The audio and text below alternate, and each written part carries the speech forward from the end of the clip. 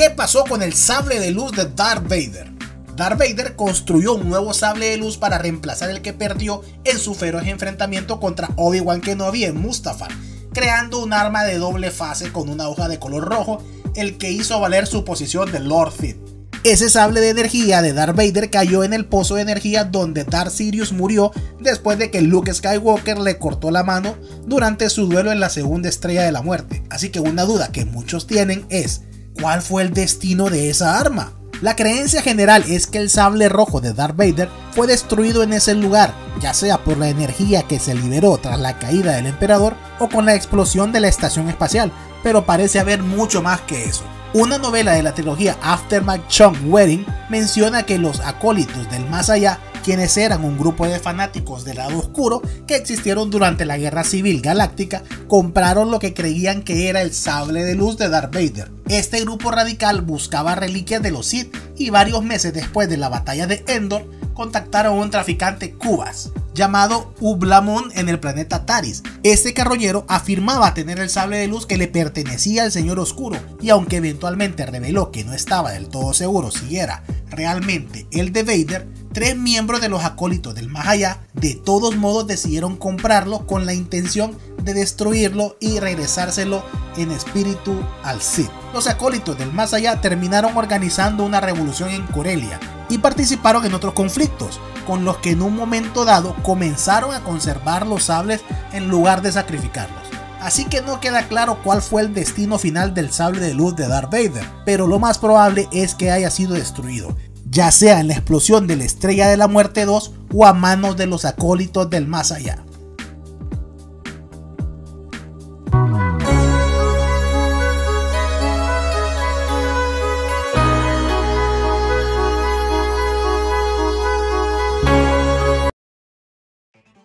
El videojuego español Colossus Down nos invita a destruir todo lo que no nos gusta en un cómico y a la vez grotesco beat'em up protagonizado por 2 niñas de 7 años.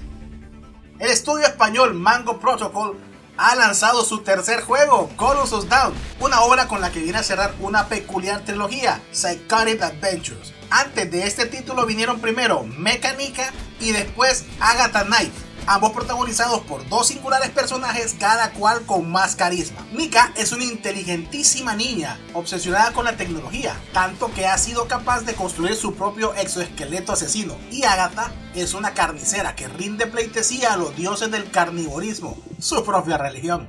Ambas son personajes controlables en este tercer juego, un título que deja de lado la apuesta por el tono más de aventura gráfica que planteaban los anteriores y da el salto a la acción pura y dura. Colossus Down es un beat'em up en 2 dimensiones. Si nos ceñimos a los géneros, un yo contra el barrio de avance lateral en el que no controlamos a las niñas, sino a sus alter egos, Mecánica y el gran cerdo sangrante, en una grotesca pero adorable aventura de caos, destrucción y violencia desmedida. Colossus Down se puede jugar tanto en solitario como en cooperativo local para 2 jugadores, siendo esta última la opción más recomendable a nuestro insano juicio. Si nos adentramos solos en su trama, solo jugaremos con Mecánica, pero si lo hacemos con alguien, podremos escoger si queremos controlar al mecha o al cerdo gigante. En cualquiera de los 2 casos la historia es muy similar, aunque hay ciertas diferencias para hacer encajar a Agatha Knight en todo esto. Básicamente, Mika consigue todo lo necesario para, por fin, completar su misión de destruir todo lo que no le gusta. Desde el colegio, lo primero que destroza y que destrozaría yo obviamente, hasta los videojuegos aburridos, pasando por las verduras, los carros de policías y un sinfín de cosas más. A nivel jugable, lo que haremos durante el grueso de la historia será pelear con enemigos que intenten detener nuestros malévolos planes de destrucción mundial. Pueden ser desde los policías y antidisturbios hasta gatitos y osos de peluche gigante. En Colossus Down viajaremos a través de varios mundos ficticios, una base militar, una ciudad cyberpunk, un reino de golosinas, etc. Cada uno con una nueva gama de enemigos a los que enfrentaremos, nuevas formas de jugar y una batalla final contra alguno de sus líderes. Aunque la mayor parte del tiempo estemos aporreando los botones para acabar con las oleadas de enemigos que vayan llegando, Colossus Down intenta romper esa rutina con selecciones jugables alternativas. A veces toma la forma de un juego de plataformas, otra de un matamarcianos e incluso deja caer alguno que otro puzzle. Aunque es de agradecer la presencia de esta fase, el eje central de la propuesta sigue siendo las peleas de 2 dimensiones, los combates contra jefes finales que tienen su diseño propio al estilo tradicional. El sistema de combate de Colossus Down es uno que puede parecer sencillo en los primeros compases, pero va ganando profundidad a medida que avanzamos en la trama. Comenzamos con una serie de ataques básicos similares en ambos personajes que nos permiten golpear cuerpo a cuerpo a distancia, esquivar, saltar y electrocutar. Estos movimientos simples se complementan con habilidades especiales que se pueden desbloquear al ganar experiencia. Eso sí, los poderes más potentes no solo tienen un tiempo de espera, sino que también afecta a la vida de nuestro personaje. Tanto el mecha como el cerdo gigante tienen un sistema de vida bien traído. Ambos van sobrecalentándose cuando reciben golpes enemigos, así que necesitamos encontrar combustibles que nos ayuden a rebajar ese exceso. Si la barra se llena al completo sin que lo hayamos podido impedir, moriremos. Lo mejor es que Colossus Down no tiene interés alguno en castigarte por no hacer las cosas bien, así que si mueres no pierdes vidas ni tienes que volver al último punto de control, sino que renaces en el mismo sitio gracias a un sistema de saltos temporales inventado por Mika. Gracias a este sistema, el progreso en Colossus Down es fluido y difícilmente nos quedaremos atascados en ninguna fase. De ese modo, el juego se centra en lo que de verdad quiere, hacer reír con su historia. En última instancia, esta obra es una obra de humor con la que la premisa de destruir todo lo que no nos gusta nos lleva a situaciones completamente disparatadas. Con pequeñas animaciones de diálogos y frases muy cortas, consigue un ritmo de la comedia muy acertado, haciendo un genial uso de los silencios, sobre todo en la dinámica de sus dos personajes principales. Es digno de destacar el apartado gráfico del juego, un estilo que oscila entre lo adorable y lo gore, y cuyo dominio ya ha demostrado Mango Protocol en anteriores ocasiones. Muy acertadamente han aprovechado su sello para llevarnos a combatir en espacios muy diferentes entre sí, sacándole partido a la versatilidad de su dibujo, un estilo que además saca lo mejor de sí en las impresionantes animaciones cinemáticas que usan para momentos clave de la historia. Y esa historia es, quizás, lo que más importancia tiene el juego, tanto que mucho de lo que haremos en la partida será leer los monólogos de Mika o sus hilarantes diálogos con otros personajes, que son momentos de tranquilidad que pueden llegar a molestar a los que vengan aquí por la acción pura y dura. También encontraremos algunas situaciones que requieran una decisión por nuestra parte, en algunos casos más integradas en el gameplay y otras más establecidas como opciones dentro del cuadro de diálogo. Aunque Colossus Down sirva como broche de oro a una trilogía que nació hace más de 5 años, su propuesta beat'em up es disfrutable por cualquier persona que quiera adentrarse en ella, incluso si no ha jugado los dos anteriores. La acción desmedida contra hordas de enemigos es más graciosa con el hilarante trasfondo de sus personajes y su carismático estilo gráfico, que engañará gratamente a quienes confundan su propuesta gore con una adorable obra infantil. Es cierto que las secciones de acción pueden parecer repetitivas y que los diálogos se harán pesados para quienes quieran simplemente jugar la destrucción, pero ambos aspectos quedan suplidos con una voluntaria variedad en el gameplay y en una comedia con un ritmo sorprendente para los márgenes en los que se mueve el juego. Estamos ante un juego divertido que se hace más disfrutable cuando dejas que te embelece con sus geniales ideas, además de que, por supuesto, cuando lo jugás acompañado en lugar de en solitario.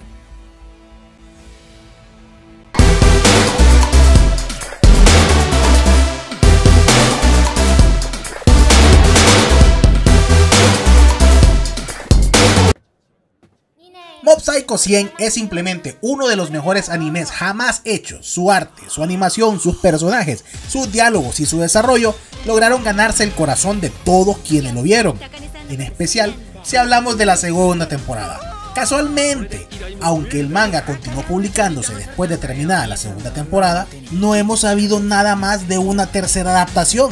El asunto aquí es que hay señales que apuntan a que podríamos tener una tercera temporada y otras señales que parecen decir lo contrario. Para empezar, el creador de Mob Psycho 100 y One Punch Man, conocido simplemente como One, ha mostrado interés en ver una tercera animación de parte de su segunda franquicia más popular, y es que realmente hasta él mismo se quedó con ganas de más. El manga consta de 215 episodios, de los cuales solo han sido animados 150, dejando 65 episodios sin animar, así que aún tenemos mucho material para una nueva animación si es que se lleva a cabo. Ya con la bendición del mismo creador, solamente falta que el estudio de animación Bones y el director de la serie, Yuzuru Tachikawa, hablen al respecto y se llegue a un tipo de acuerdo, pero por el momento no hay noticias de que estén preparando una tercera parte, lamentablemente. El manga terminó en el año 2017 y el anime concluyó en el año 2019, así que podríamos tener que esperar tal vez un par de años más para poder obtener más noticias sobre esto. Realmente estamos cruzando los dedos para ver el regreso de nuestros personajes favoritos. Y hay que esperar, ni modo.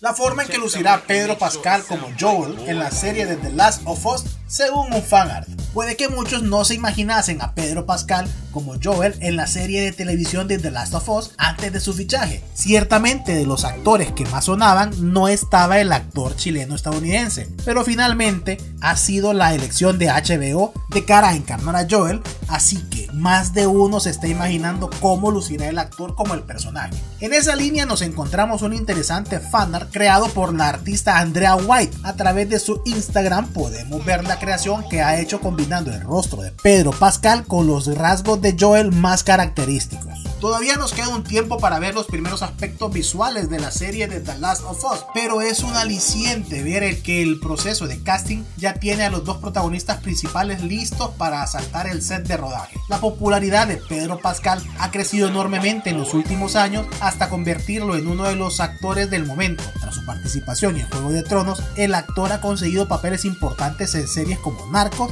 y películas como Wonder Woman 1984. Naturalmente, su papel como Din Djarin en The Mandalorian es uno de los que le tiene en primera fila en muchas quinielas a la hora de buscar actores, y eso que su rostro permanece oculto casi toda la serie. ¿Qué les parece el fanart de Pedro Pascal como Joel en la serie The Last of Us? Coméntalo en nuestras redes sociales, Rigiando TV, así nos encontrás en todos lados, papá.